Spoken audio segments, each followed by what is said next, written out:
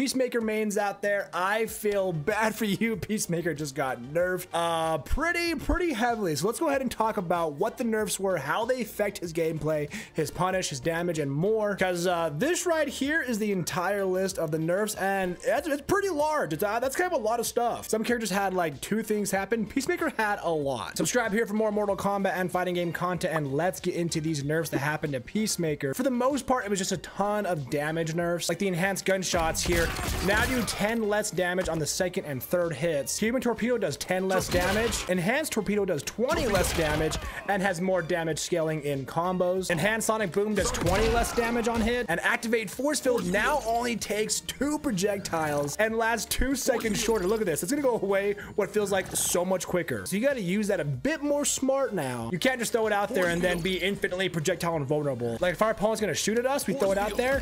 1, 2, 3, we're actually hit. So if you're fighting a Reiko and you have force field out there, his single projectile will go through the entire force field. Try it again. Oh, wrong. Even if we enhance it, it's like, nope. So damage nerfed like crazy on a lot of his specials. Force field got nerfed basically to the ground. Okay, not to the ground, but it's a lot less crazy, a lot less offensive. It's now going to be a really quick tool for just like 1 or 2 projectiles. And then a lot of visual issues got fixed. Yes, but those were the big ones. So if you are a Peacemaker main, let me know down below. Do you agree with these nerfs to Peacemaker? Do you disagree with them? If you're not a Peacemaker main, then like how does this make you feel when now you fight one? Let me know all your thoughts down below. Subscribe here for more Mortal Kombat content, and go ahead and click into these videos next for more guides, tutorials, news, and more.